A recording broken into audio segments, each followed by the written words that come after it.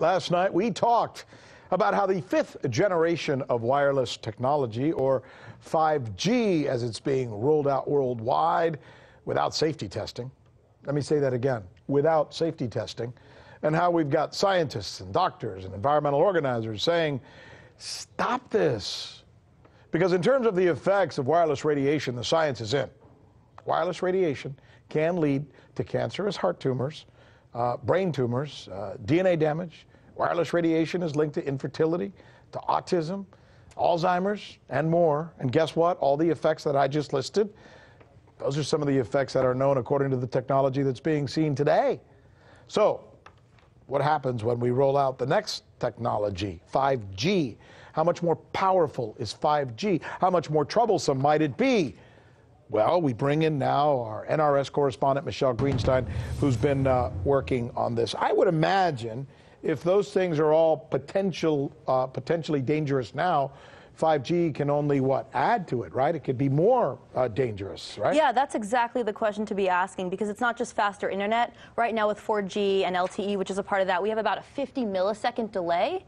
5G is going to bring us about a 1 millisecond delay. So you and I are not going to notice that technological difference, right? But what this means is that machines will be communicating with each other quite seamlessly. And 5G is going to be the platform, it's going to be the infrastructure for all of this smart grid technology, the Internet of Things, right? We're going to have integrated smart homes with all of our devices connected. That means you can press a touch screen on your refrigerator and order more coffee, or set the mood lighting, or start playing some music. And we're told that things like smart driving cars are going to lead to less accidents, or that smart meters are going to give utilities and customers more data, more information, so we can avoid blackouts and things like that. But of course, all this more data from a health perspective means more disease, because these devices are constantly pulsing with radiation. Pulsing with radiation.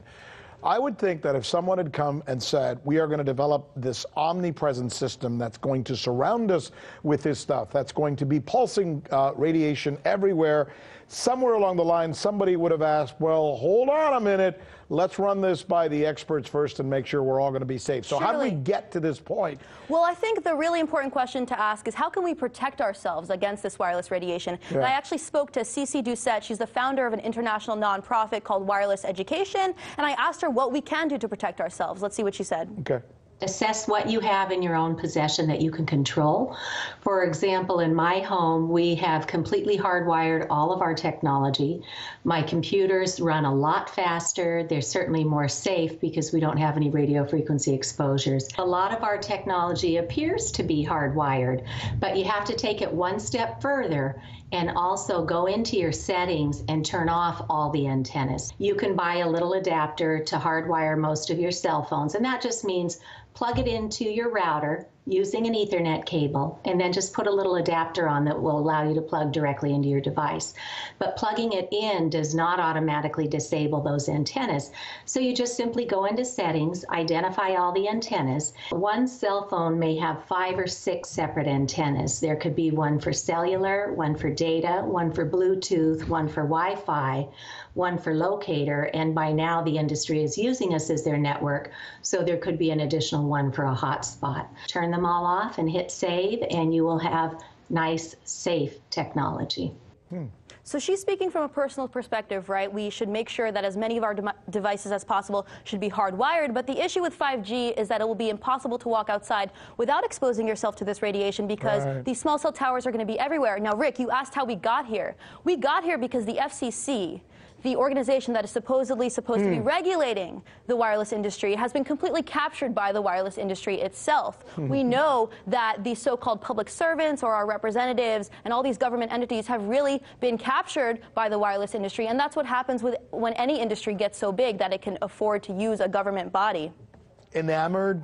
And other ways, I imagine, as well. Right. They're also enamored because the industry has been successful in hiding the health risks. By the way, we're down to 30 seconds on this segment, but I just wanted to ask, we should maybe Maybe we should do a segment on the loss of privacy, the surveillance issue regarding Absolutely. this. Can we... 5G means constant surveillance, with the ultimate goal being a network of things with every single thing on the planet connected to this network. And that's why you're seeing things like the Washington's technological war on China, because China is way ahead of us in terms of 5G. And of course, the U.S. wants their hands on that surveillance infrastructure. So it sounds like I sold you into doing another segment on this. Oh, no. Now I have to do that.